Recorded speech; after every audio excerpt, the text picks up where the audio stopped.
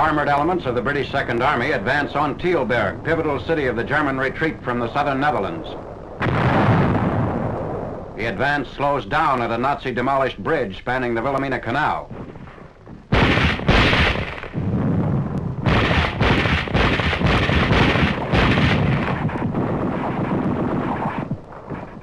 Crossing the canal via the twisted girders.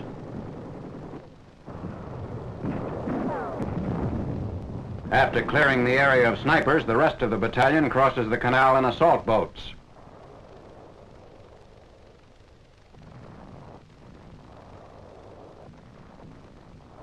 A bridgehead is secured, and shortly thereafter, the former Nazi stronghold is neutralized.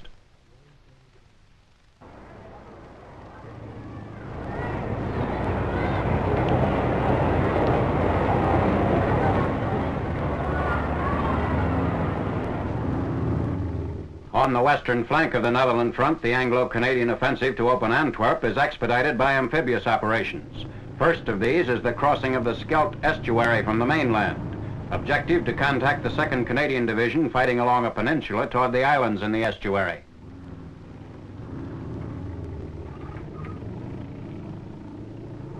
Alligators reach the southeastern coast of Zuid-Beveland, garrisoned by 2,500 Nazis.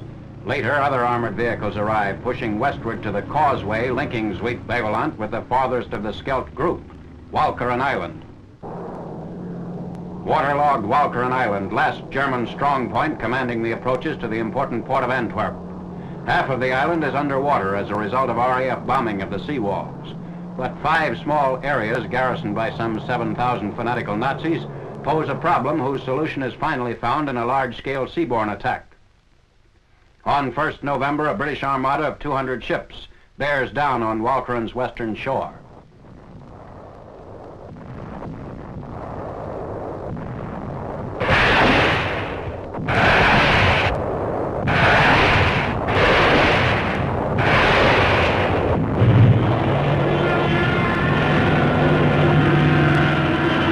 Typhoons of the RAF.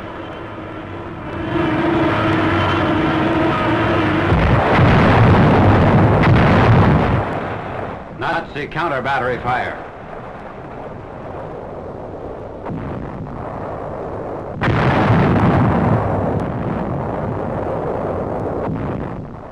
Preparing for the landing at West Capella, site of the main Nazi coastal batteries commanding the entrance to the Scheldt estuary.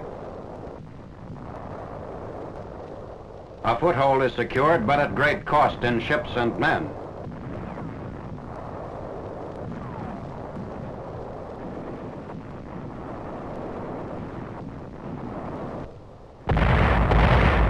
Heavy artillery on the mainland paves the way for another landing on Walcheren.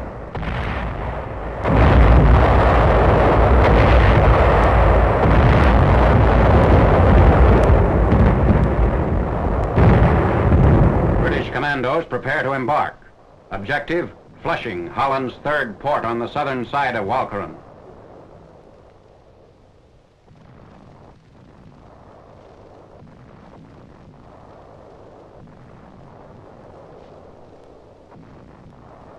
Meanwhile, several small craft set out to lay a smoke screen for the amphibious operation. Nazi coastal guns from Flushing fire on the smoke-laying craft.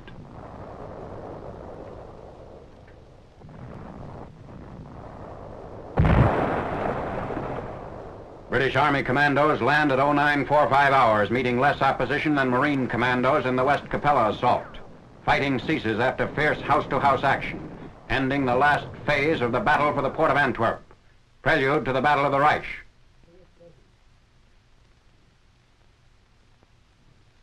Captured with 2,500 Germans, Lieutenant General Wilhelm Daser insisted on waiting until dawn for a formal surrender.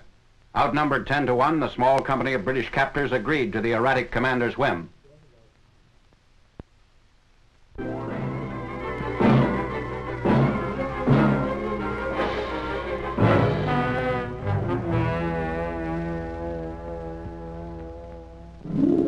Velocity calibration test for captured 155 shells is prepared near Kornelimünster, Germany on 3rd November. Servicing 1st Army Artillery, an Ordnance Department team installs photoelectric cell units 100 and 200 feet from the muzzle of an M12 belonging to a field artillery battalion. After firing tables have been computed, thousands of seized rounds of 155 projectiles will be ready for accurate use against the Nazis. Fuse, streamlining cone, and 10-inch firing pin are all part of the German assembly. Our 155mm gun with GPF tube can use this projectile as well as our own. Made in USA on the right. The other is from German dumps in France and Belgium. When discharged, the shell will intercept skylight over both photoelectric cells aligned with the gun barrel. The interval thus created is transmitted to a time measuring and recording device.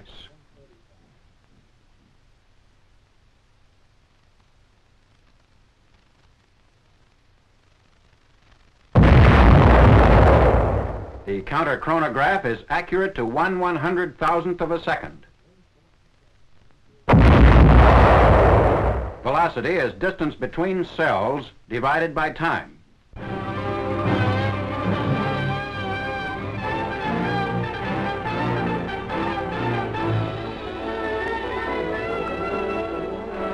A German industry is utilized for the supply needs of the First Army as men of a combat engineer battalion take over operation of a sawmill at Breinig, near the Belgian frontier.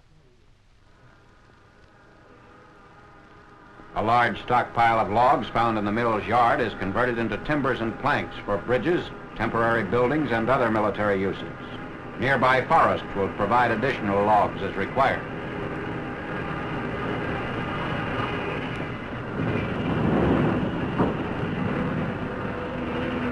Eighteen civilian workers who had been investigated thoroughly by the Allied military government were assigned to help the engineer detail at the sawmill. They are paid 8 Belgian francs per hour and receive a hot lunch. Production has been organized so that the mill can now turn out 15,000 board feet of lumber daily.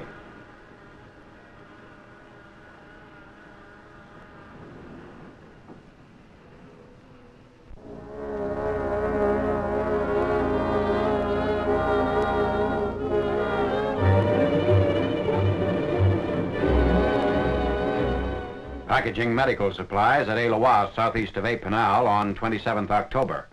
They are to be fired in projectile containers to 7th Army infantrymen holding out since the 23rd behind German lines in the Vosges foothills. Medics wrap blood plasma units, sulfur drugs, and other first aid items.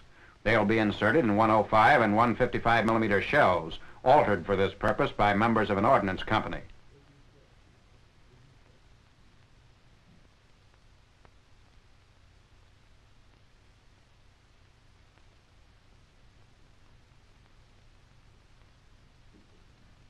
Two days later, at a field artillery emplacement, D rations and halazone tablets are packaged for transmittal to the trapped battalion, who are using bazookas and hand grenades to hold off the Germans. The infantrymen report by radio that they prefer food to medical supplies. Both are fired into them by artillery shells and parachuted from thunderbolts of the 9th Air Force.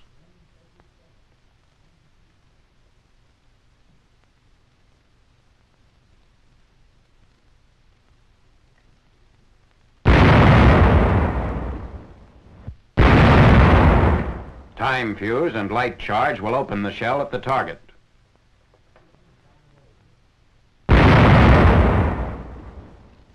"270 infantrymen of the trapped battalion returned to 7th Army lines on 31st October. On the 25th, after the Germans had cut in behind them and killed several of the battalion's staff, these men had tried to fight their way out. Mines and machine guns forced them to drop back to dug-in positions.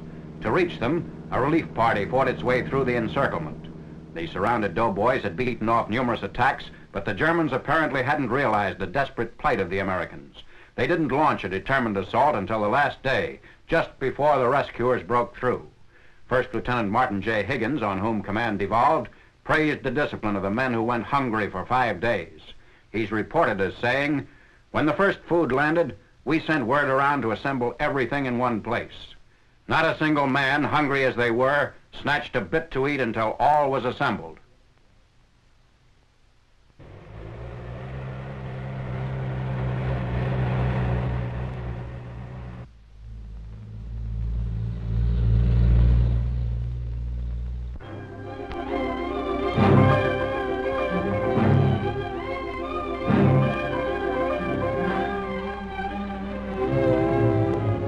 At Stolberg, Germany on 31st October, the tracks are modified on Sherman tanks of an armored division.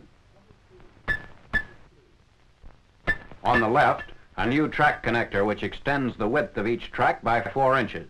It replaces the narrower one in joining the rubber treads.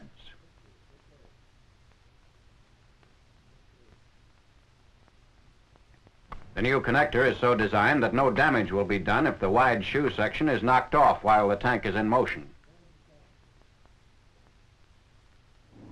The larger bite will give better traction through snow and mud as bad weather settles over the First Army front.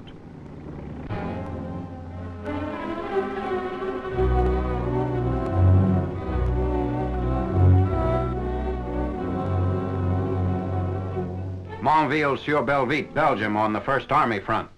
A light tank patrol of a reconnaissance squadron has found a log barrier blocking entry into the town on 1st November. Engineers have been called on to demolish the road block.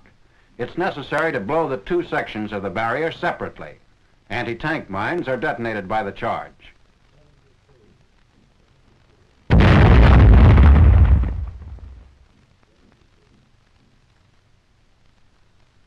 A winch is used to snake loose logs out of the block before the 2nd section is blown. Again, German mines in the road lend their force to the explosion.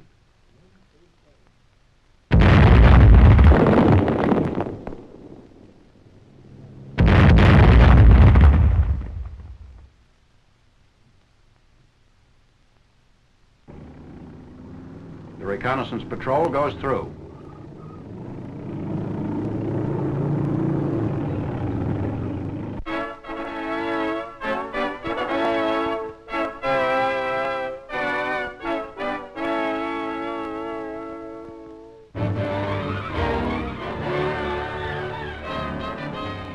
The M29-C light cargo carrier, nicknamed the Weasel.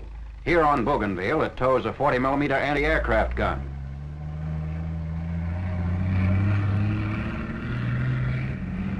The Weasel has done general duty in terrain ordinarily impassable to other vehicles, negotiating sand dunes, swamps, marshes, deep mud, and waterways.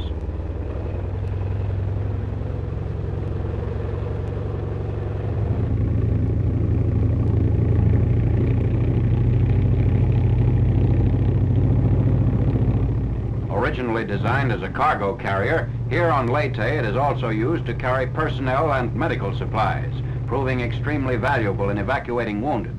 Its capacity is 1,200 pounds. Power is supplied by a liquid-cooled 6-cylinder engine, similar to that of the average car. Gasoline-driven, it can do 175 miles of normal land driving on a fuel tank of 35 gallons, or 14 hours of deep water operation.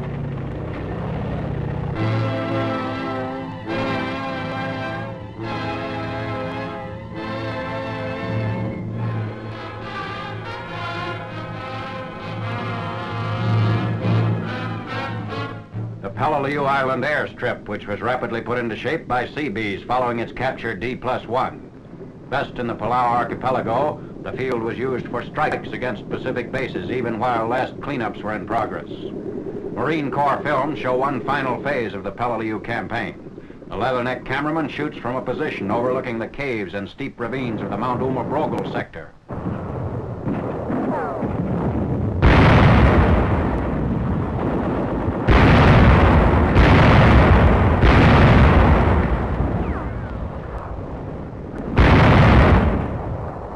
Tanks and Marine infantrymen hold precarious positions in the valley.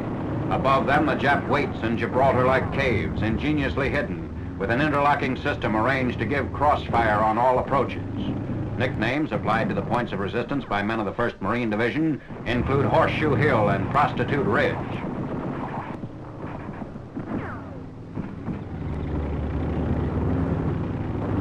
During the yard-by-yard battle, the Leathernecks are often driven back by sniper fire.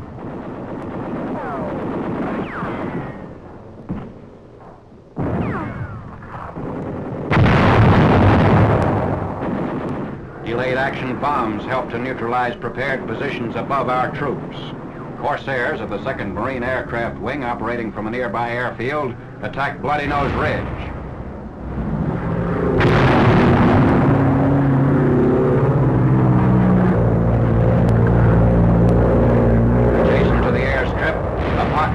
rapidly being closed on fiercely resisting Japs.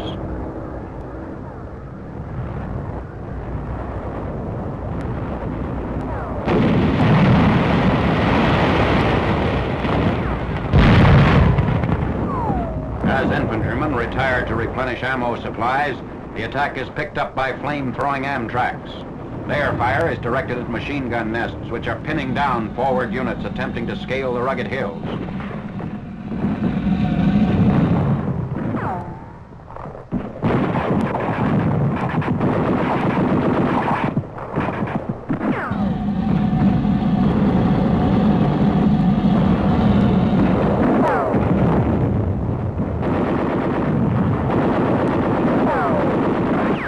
Further to aid the troops in the valley, a Marine artillery piece on a nearby ridge is adjusted to fire down the hillside and point blank into Jap cave positions.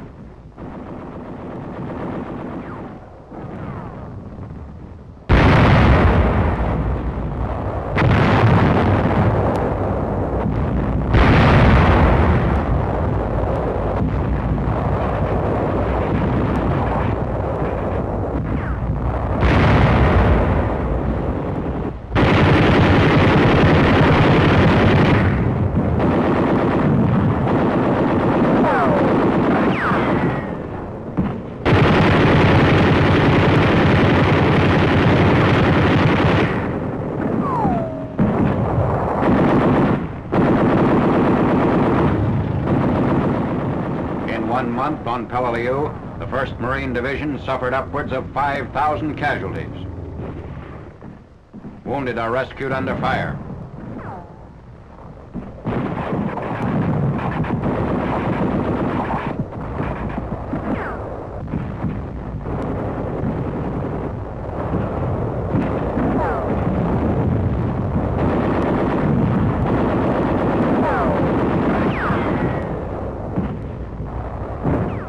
Our troops also are being harassed by heavy caliber mortar fire from the Geisebus Island, about half a mile from Peleliu. This opposition is wiped out by an invading force. A naval and air bombardment precedes the landings. Both carrier and land-based aircraft pound the little island located inside the lagoon just north of Peleliu. Armored Amtraks await the order to make the crossing.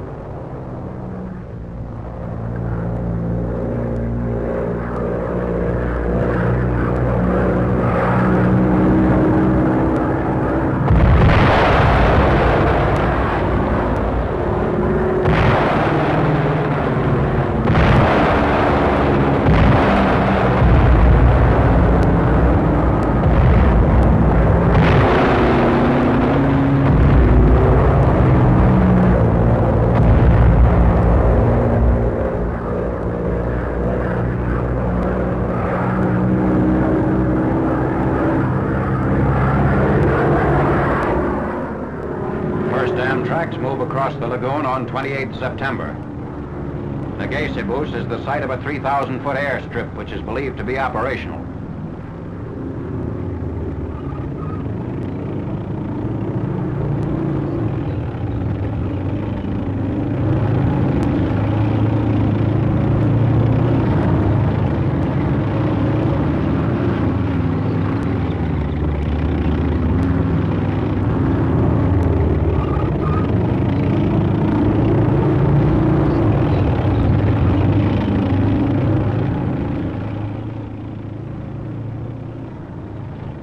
The invaders encounter only light and scattered opposition.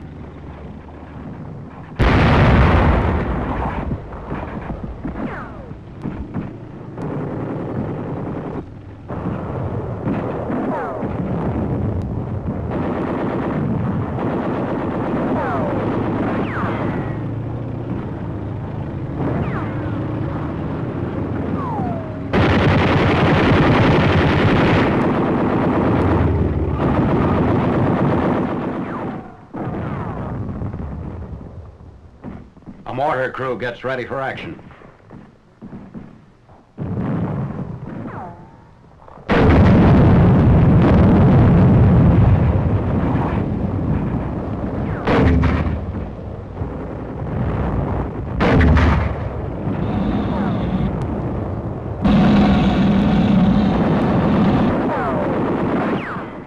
few Japs change their minds about putting up a suicidal fight and come down to surrender. By mid-October, less than 300 prisoners had been taken in the Palaus, as compared with more than 12,000 killed.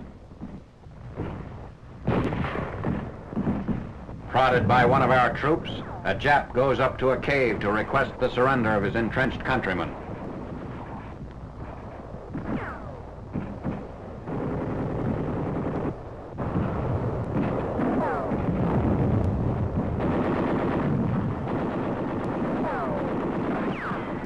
A demolition crew takes cover after placing a charge on a pillbox. By nightfall, Nagesebu ceases to exist as a point of opposition in the Palaus.